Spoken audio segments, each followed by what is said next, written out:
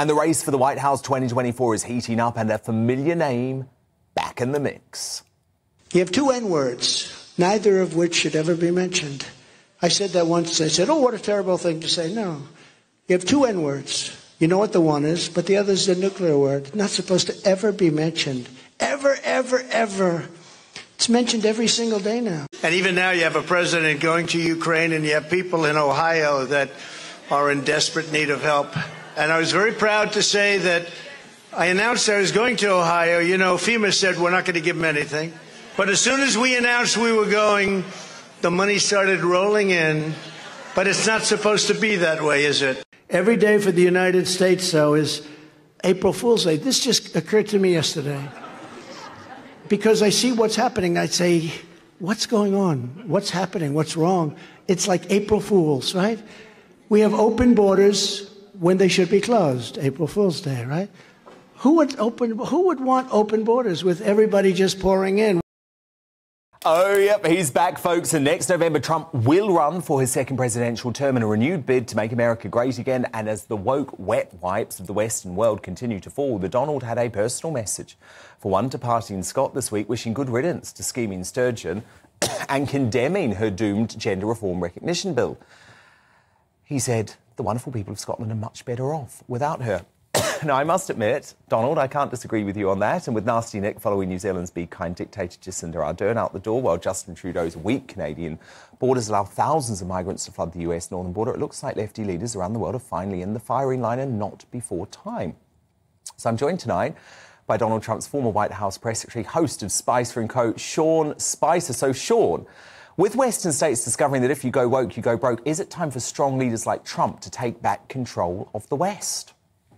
Absolutely. And I think you're seeing that. I mean, you saw it today. He was in Ohio making the case for strong leadership and basically making a huge contrast. Joe Biden and his top team haven't been there. They've barely spoken of it. Today, President Biden called Ohio's Governor Mike DeWine for the first time, 20 days after that derailment of that car that has infected the groundwater, the air, the soil, and really, put a lot of people at risk. So I think the president has made a huge contrast, but it's not just here in America. I mean, Dan, you're pointing out around the world, the president has been calling this out for a while. We saw a lot of leaders throughout the world, whether it was, in your own country there or even in Ukraine. A lot of voters said, we want something new. We want something different. We want non-politicians. We want people who will fight for our values. So you saw that whether it's Boris Johnson fighting in the UK or Zelensky in Ukraine, you're seeing it throughout the world. And so Trump's calling it out where he sees it, whether it's here in the U.S. or, as you just pointed out, in Scotland.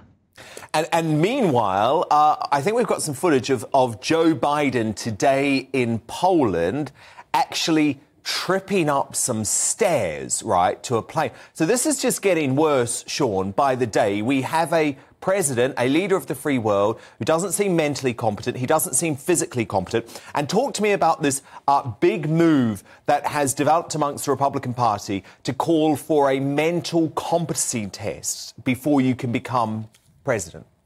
Dan, I'm glad you brought that up. So Nikki Haley announced that she was running for president. She's 51 years old. She tried to make this about Trump, who's 76, and Biden, who's 80 years old. And I think this was an idea of trying to highlight her age and to kind of contrast this new generation of Republicans. Unfortunately, I think I said it at the time, and I said it even more so today, it really backfired. Number one, Trump embraced it and said, great, I'll take a test.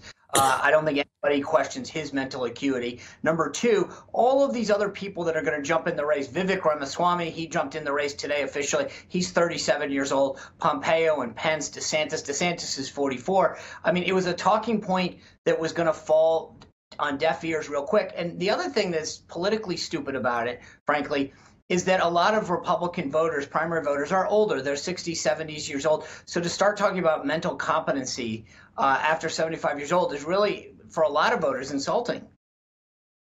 And you are sticking with Trump, aren't you, Sean? You have no doubts.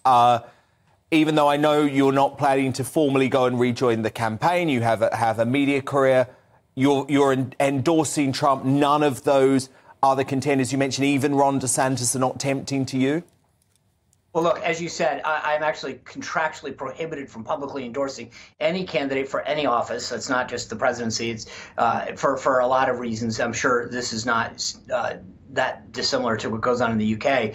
But so that's it. That being said, I stay in contact with Donald Trump. I'm still a supporter of his.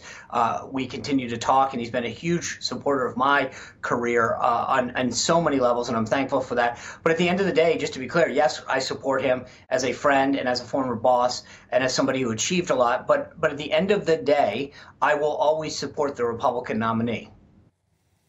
The media, perhaps not surprisingly, they did in 2016. They've already written him off. Are they wrong, Sean? Do they misunderstand the Republican Party base? Yeah, and I think you are absolutely right to point out the fact that they were wrong in 2016. Look, when it comes to the first step is obviously clinching the Republican nomination, right? And that entails getting the requisite number of delegates in each of the states. I think it's somewhere around 1,400 that you need to ultimately become the nominee. It changes from cycle to cycle. And so Trump, by having run twice before, has teams in each of those key states. You got to start in New Hampshire, Iowa, South Carolina, Nevada, then you head into Super Tuesday. Trump has an advantage, not just because he's run before, but the amount of data he has on those voters it far surpasses anyone else who is going to get in this field. So I think he has a huge advantage in the race for delegates, which is ultimately what you need. So no matter how many head-to-head polls that I see out there, at the end of the day, this is not how the game is played. You need X number of delegates to become the nominee, and there's no question that, objectively speaking, Trump is the front runner when it comes to who can get those requisite number of delegates.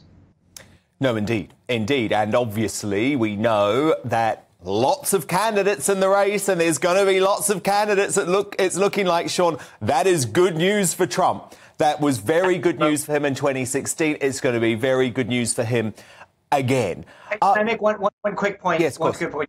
And that's it. I mentioned this, but a lot of folks don't fully appreciate that. I mentioned those primaries. In almost every state, whether it's a primary or caucus, there's a threshold. Sometimes it's 10, sometimes it's 15, it's as high as 20%. If you don't hit that threshold, you're not eligible for delegates. So if Trump gets 25% and if there's 6 other people that get 9 or 8%, he gets all the delegates from that state. That's how he was very successful in 2016. And I think that's important for people to understand. Exactly. It might be a dirty race. It might be a long race, but exactly, he's got the advantage there. Look, Sean, talk to me about this media attempt to paint this new Trump campaign as more extreme than last time. I mean, there was a Rolling Stone report out saying that Trump was privately discussing bringing back firing squads as a way to act out the death penalty. I mean, is that true, or is this an attempt to try and scare people off him? Yeah, I mean, I put the Rolling Stones political coverage right up there with the Cartoon Network. So I'm not a real believer in what they have to say. I've never heard him utter anything close to that. And again, if you're going, if I know it got a lot of attention here in the U.S. as well. I think if you're looking at Rolling Stone as a political source, you've got to question how far you're looking to get your political information. As I said, I've never heard him say anything even close to that, and so I don't put much stock into it. OK, great stuff. Donald Trump's former White House press secretary, host of Spicer & Co. Sean Spicer, thank you so much, Sean. We will speak soon. Have a great night.